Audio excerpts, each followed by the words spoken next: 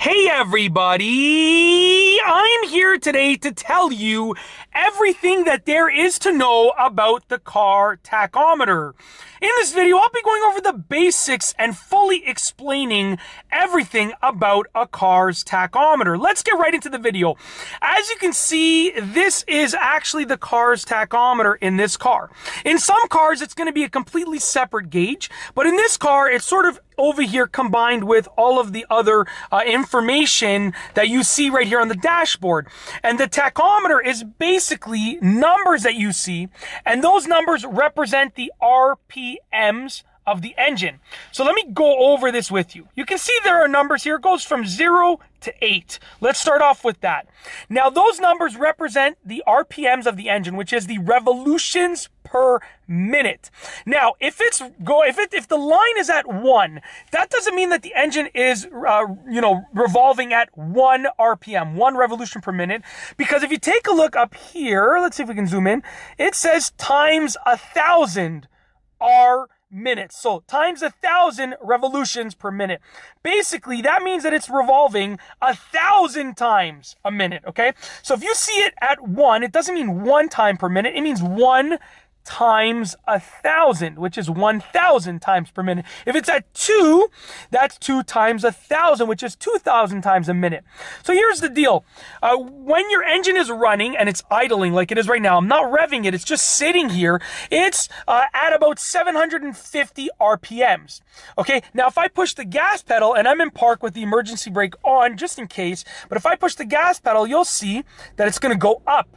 So when I push the gas pedal is sending a signal to the engine to rev faster, to spin faster, which will produce more power, okay? So if I rev the engine, as you can see, it goes higher. Right now I'm at about 2,500 RPM, 2,500 revolutions per minute. Now, your RPM is basically going to be a mixture between the speed when you're actually driving, because right now I'm in park, but when you're actually driving, it's going to be basically a mixture, formulaic mixture between the speed that you're traveling, so your actual kilometers per hour or miles per hour, and the gear that you're in, whether it's first, second, third, fourth, fifth, sixth, seventh, eighth, ninth, 10th. I don't know, cars have a lot of gears nowadays. You have like 7 gear cars and so forth. So I'm going to give you a prime example. Let's imagine for a second that we have 2 cars that are traveling at the same speed. Both cars are going 50 kilometers per hour right beside each other. The car on the left is in second gear. The car on the right is in third gear. So they're both going 50. The car on the left is in second. The car on the right is in third. The car on the left, and let's assume they're the same car. The car on the left will be revving higher, okay? Because it's in a lower gear. So if you're going the same speed, okay, but you're in a lower gear, your RPMs will be higher. Okay, hopefully that makes sense. Sort of like a bicycle, how it works. And the car on the right that's in a higher gear, the one that's in third gear, the RPMs are going to be lower.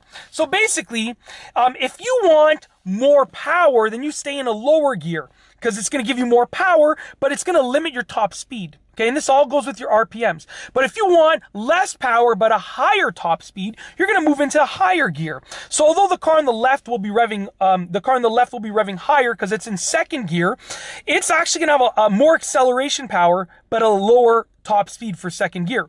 Whereas the car on the right that's in third gear is going to have less acceleration power, but a higher top speed because it's in third, okay? So when you're learning about the tachometer, what you want to do is just put it in park, make sure that the emergency brake is on just in case, and just push the gas pedal and experiment. And just see, like I said, listen to how it sounds. I'm revving about 3,000 RPMs right now, and release it. And understand that when you push the gas pedal, it sends a signal to the engine to rev up. There's one last thing that I want to point out about the car tachometer. What do you see right here? Well, obviously you can't answer that right now because you're watching this video, partially halfway across the world, probably halfway across the world.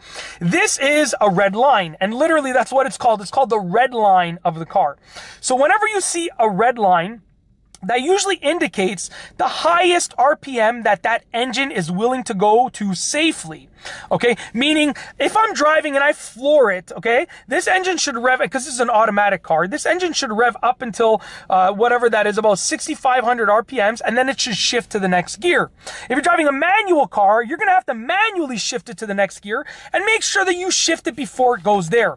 Now, if you're modifying a car and so forth, obviously you can rev up higher than that, but I'm talking about a stock car. And for the most part, every red line is going to be different. On my old Civic Si, I had a red line of about 8,000 RPMs, meaning I could bring it all the way up to here without really worrying for the most part. But on this car, it's a CRV. It's not really a sporty car like my old Civic Si was. It's much lower. It's at about 6,500 RPMs. Now, don't redline it all the time because it will negatively affect your engine, but I do recommend redlining it every once in a while. Floor that gas pedal, let the engine breathe. It's really good for moving parts around in the engine and letting everything breathe properly. And that's basically it.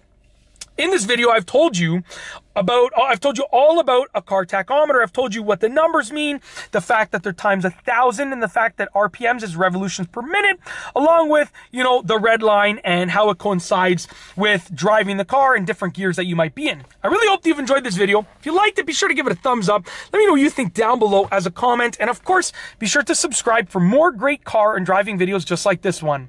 And that's all I have for you today. Thanks for watching.